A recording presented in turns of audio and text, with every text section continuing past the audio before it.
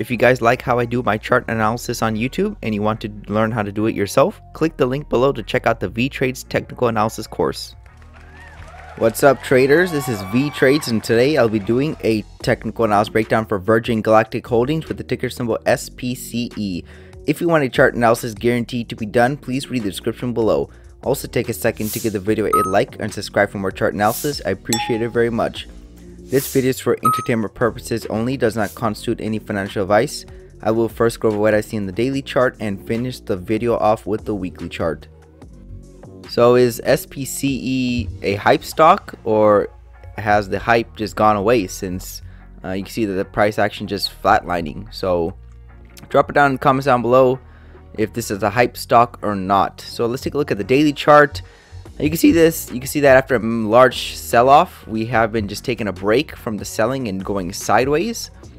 The $11 psychological level and this resistance point is not letting the bulls break it. So you can see this $11 level is acting as a resistance point, and you can see this $7.40 level is acting as support. You can see that this $11 level is a strong resistance. We got rejected 2 times from it. And then every time we come back to the $7.40 level, we get a bounce and we see higher prices. So we're back at that low point again on this range. So is this going to go up or down? Well, it's not that simple. Just because we're at the lower side of the range does not mean we always go back up to the upper side. Sometimes we have a downtrend in play, just like this one right here. See that all these price bars are inside of this orange downtrend channel and they're moving at the same angle down. So we're at a converging point, so we could break to the bottom side or the top side. So we have to wait and see which one has more influence on the price. Is it going to be the range support at the $7.40 level, or is it going to be the channel resistance? Because we're right at it. So just like how we got rejected back here, once we touch the resistance side of the channel, is that what we're going to do right here and then travel down and make a new all-time low? Or are we going to push up higher like we did back over here and have a massive rally? So we'll have to wait and see. My prediction is probably going to be probably to the upside. I know that's kind of shocking, but earnings are coming up, so that's a nice catalyst to push up prices in either direction, a big swing. So we could see a bunch of short sellers trapped right here, and we could see the market reverse. Let's take a look at the overall pattern. The overall pattern has been down for the most part. However, we did have a breakout side of this downtrend channel in a new low in place, so it does mark the end of the downtrend, and that's why we're starting to consolidate, because the downtrend is kind of over. The sellers are taking a break. They don't know if we should continue selling the market or we're going to see buyers step in. However, we're not seeing buyers step in, and we're just taking a break. And we have a new micro downtrend channel. So after the big orange downtrend channel, we had 2 legs down to a new low. This was the first leg down, this was the second leg down, and that's when we saw the biggest rally in a while, back here in March, because we had 2 legs down after the first break of a channel, and that's normally what you expect, a large reversal back up or some sideways action, which what we're getting right now. So based on the technicals, we are near the all-time lows for this stock. The sellers could bring the market down a little bit more to stop out all the buyers right here and enter the $6.50 level.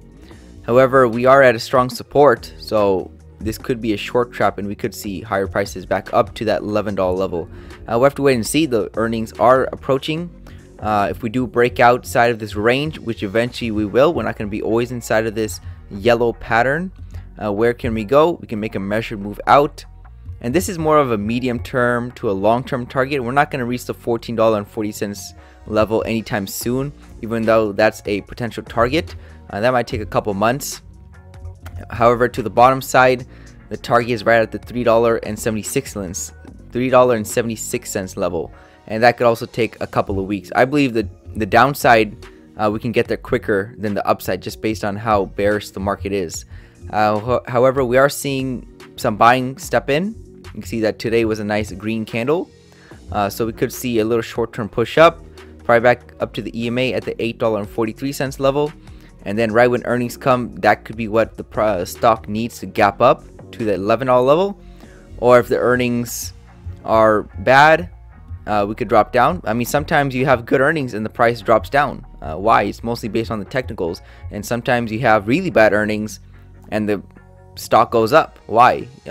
It's based off the technicals. That gives you a stronger prediction based on the technicals than just assuming the earnings is gonna push up the market up or down. So we had this downtrend channel in play, break outside of it, 2 legs down to a new low. We saw a strong reversal back up, but now we're just going sideways inside this yellow range because we're pretty much back at the same price we were in January, the 24th of January of this year. So this is a range. It's a roller coaster. We go up and down, but we come back at the same point we started. So that's a range. We are at strong support, so we could see higher prices. If we do continue higher, we're going to reach the $11 level. If we break down, we can make a new all-time low for the stock and maybe even eventually reach the $3.50 level. So that's my analysis on the daily chart. Let's go and wrap this up on the weekly chart. So basically, it's just a waiting game to see which way the market is going to go. I'm not entirely sure myself. We're not really trending in any particular direction, so it's hard to give this a confident target. So it's not all the time you know exactly where prices are going. Sometimes it could go both ways, so you're not sure. Sometimes you're not sure in the market and you just have to stand by. If you enter when you're not sure, most likely you're gonna guess wrong. So I'm not really entirely confident where we're going. We are at pretty much the all-time lows for this stock, so technically we are at a strong support level. We could see higher prices, but just you can see that this downtrend channel and the bearish momentum is pretty strong too. So we could break outside of this range, this potential large range that we're inside of, and then continue much lower. Or we could see buyers step in, break outside of this EMA, pull back, find some type of support, and maybe form some type of uptrend. As right now, it's way too early to call this a bottom. You can see that for this to be an uptrend, we need to make higher highs, higher lows, and we have not even made the first high yet. So this would be an uptrend pattern right here, and this is what you want to see. As right now, we have not even made the impulse to the upside. So again, it is very early to call this a bottom. It's premature. I would just say the more safer bet is that we're just gonna maybe just continue just sideways, maybe something like this. Eventually, some type of catalyst pushes up the market higher. We'll have to wait and see. But you guys know my near-term targets. If we break down to the lower side and we continue lower, probably going to enter the $3 level. If we break up to the top side and stop out all the short sellers at the $11 target, probably going to reach the $14 level. If not, we could probably just stay within those these bounds at the $7 and $11 level for a few months to even Q3, Q4 before we see some flights take off. So that's all I have for SPCE. Give you guys an update if anything else changes. Thank you for stopping by and checking out my video. Make sure to check out the rest of the channel since you might be surprised or what you can learn. Leave a comment down below on where you think prices are headed. Also share the video if you want your friends to learn about the markets. Lastly, I appreciate any feedback to help improve the channel since I want to deliver great content to you guys. See you next time and bye.